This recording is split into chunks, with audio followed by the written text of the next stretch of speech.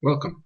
In this video clip, we're going to take a look at how we can use the familiar ArcGIS for desktop software to connect to a variety of web services which are generally available on the GeoWeb. We're going to use these public web services to make maps from data that's generally held by other people, and we're going to take a look at how we can combine these public web services with our own data to make new maps on ArcGIS desktop. We're used to thinking of web services in a particular way at this stage. By now, most people are familiar with the fact that an ArcGIS server exposes a series of REST-based endpoints. This particular REST-based endpoint is from the Central Statistics Office, and you can see that it lists the variety of services that are available from the CSO. The services on this particular ArcGIS server are organized in terms of the geography that they represent, all the way down to small areas from the 2011 census. These web services are generally used to make web applications, such as the excellent SAT map from Census 2011 published by the CSO. This is the same data that we've just been looking at, now incorporated in an ArcGIS viewer for Flex, and we can click on any small area to get information about the population in that small area and access to further information on the CSO website. Going back to the CSO endpoint, you'll see we get a number of options as to how we can actually access that map service, one of which is an ArcGIS.com map, such as this one, which shows the same information now based on an ArcGIS.com web viewer, and you can see it raises a pop-up with the information in it. But you will have noticed that along here we have various other options for how we can access this information, one of which is ArcMap, and this is what we're going to be talking about in the main today. In addition to accessing information directly from ArcGIS for server endpoints, such as this one, we are increasingly seeing people build portals on ArcGIS Online, such as this portal from the Department of Education and Skills. These portals can present the same sort of REST information, but in a slightly different way, and the REST-based web services can be combined into what we at Esri term to be web maps. Clicking on a particular web map will show us the information that's in that REST service in an interactive map, such as this one. The information from this particular portal is actually catalogued on ArcGIS Online. As this is public information, anyone can go to www.arcgis.com and search for this information. You can see here I've searched for Schools, Ireland, 2013. Any information satisfying those tags comes back to me here in arcgis.com. The information that comes back includes the web maps that we just saw, but also the feature services, web feature services that are behind those web maps. And I can click on any of those web feature services to find out more information about it.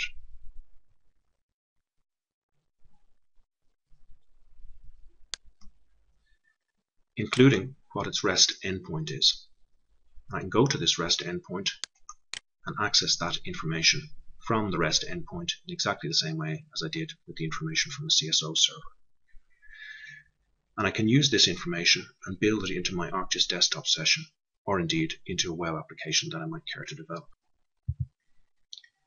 So what we're going to talk about today is how we can use ArcGIS for desktop to access these web services. In particular, how we can use our catalog to make connections to various GIS servers that are out there on the GeoWeb, and how we can use the catalog window in ArcMap to access the same server nodes from within ArcMap and simply drag and drop web services onto our map canvas to make new maps. We'll also take a look specifically at the MapGenie web services from the Ordnance Survey Ireland and how we can connect our ArcGIS desktop to these high quality, high resolution series of base map services for Ireland, which are served via a WMS endpoint that we can add to ArcMap. And coming back to ArcGIS Online, we'll look at how from within ArcGIS Desktop we can search for information relevant to Ireland on ArcGIS Online and add that information directly to our ArcGIS for Desktop session. We'll also take a look at how we can use base maps that are provided by Esri directly within ArcGIS Online and combine these base maps with thematic data that we might have on our own network or that we might access on other people's servers directly or via ArcGIS Online. And finally, we'll have a look at the secrets of layer files. Layer files allow you to create pointers to data, including web services, and store those pointers for easy reuse in later ArcGIS desktop sessions.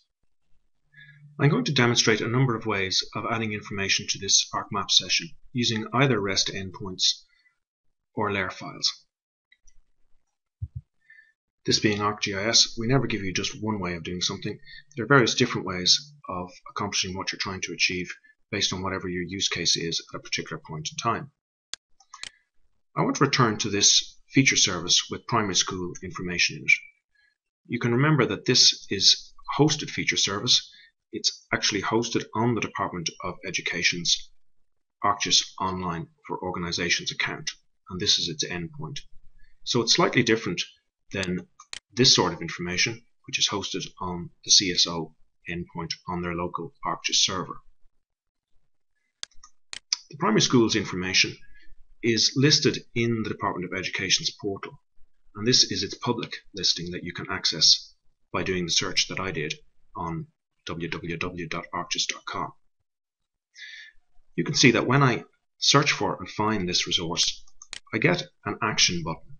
And the simplest way of getting this information into my ArcGIS desktop session is clicking on the Open in ArcGIS 10.1 for Desktop link.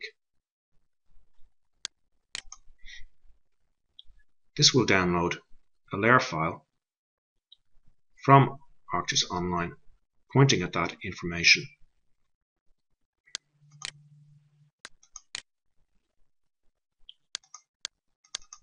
And I can open this directly in ArcGIS Desktop. If I flick over to my ArcGIS Desktop session, you'll see that it's now added that layer into my ArcMap session. And if we look at the source of this layer,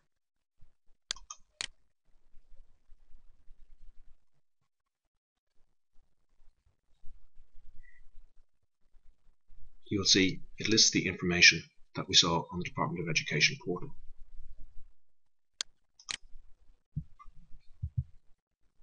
And if we look at the layer properties on the primary schools, you'll see the source is pointing directly back at the same REST endpoint that we looked at a few moments ago via the browser, showing conclusively that this data is actually coming from the feature service. We can treat this data now as we would any other data in ArcMap. We can zoom and pan on it, navigate it. We can perform identify functions on it to bring back the information about a particular school.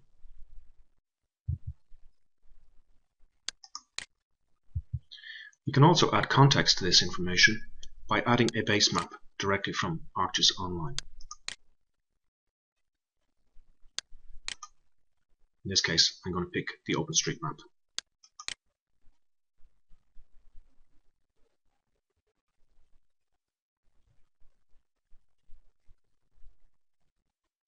So now we've created in our desktop a mashup of information being streamed directly from Esri via OpenStreetMap and from the Department of Education via their web services. None of this data is stored locally on our machine, yet we're using it as though it were local data directly in ArcMap. I now want to return to the CSO information. Here I'm back at the CSO ArcGIS Server REST endpoint. And again, back into their home directory. And I'm going to copy the address of that home directory and move to our catalog. So our catalog is the component of ArcGIS for Desktop subsystem that you use to manage your data. This can range from data on your local C drive, on your network, in database servers that you might have on your local network, or in enterprise databases that you might have accessible to you on your network. Most people are more familiar with these folder connections, and most people are using these to manage their local data in shapefiles, in geodatabases, etc. on their local disk. Few, if any, people actually go down all the different nodes that are here available to you within ArcCatalog to see what else is on offer. You can see right down the bottom here, if I close up these nodes, we have a GIS Server Node.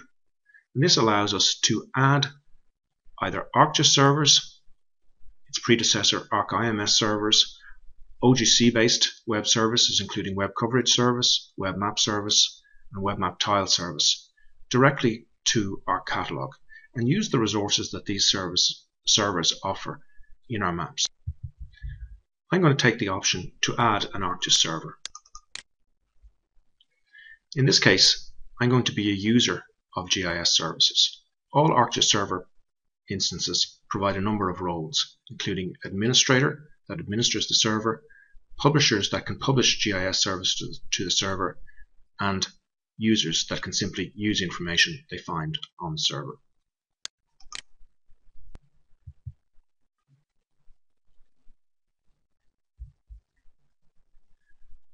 And into the server URL, I'm going to paste the information I just copied from the REST endpoint, removing the word REST.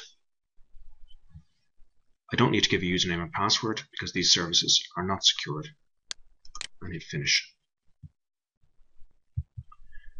You can see that it's now added a new server node in my Arc catalog. Clicking on the server node, see exactly the same information we saw a few moments ago on the REST endpoint. I can go into the 2011 folder and pick my small areas from the 2011 census. It gives me some information about those. I can preview them. These are scale dependent, so they'll only draw, and I'm quite zoomed in. In fact, I'm not going to get those to draw because I don't have the context of a background map at the moment. But the key thing is I now have a layer that I can take and drag into my ArcGIS desktop session.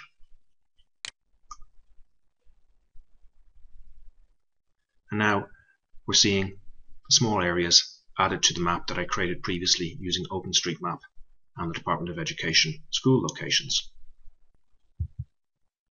And again, I can click on any of these small areas to access its information directly as published by the CSO, including a link to their website, which gives me a wealth of information about this particular small area based on every theme in the small area population statistics.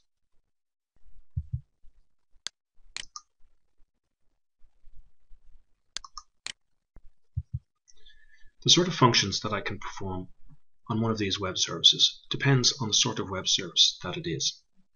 You may remember that I added the CSO information from their REST endpoint published by their ArcGIS server. This is in fact what we call a map server, equivalent to a web map service. I'm not able within ArcGIS desktop to alter the visualization, in other words the symbology of this layer. I can't perform selects on it. I can do these sort of identifies that I've already shown you. However, this layer with the school inventory in it is actually a web feature layer, a web feature service, and I can do many more things to this, including changing its symbology.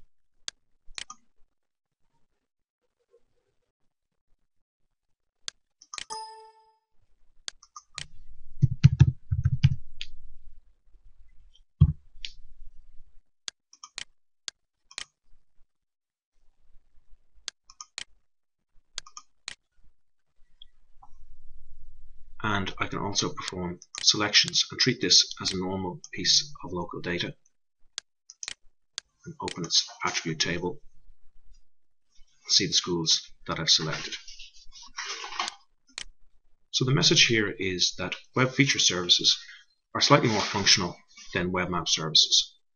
We can even, with web feature services, edit the data, both the attribute and location data of information in the web feature service, based on our security credentials on the ArcGIS server that we're accessing the information on. Also from the web feature service, we can export the data to a local data store. So if I'm working on those particular two schools, I can save them to a shapefile or to a geodatabase.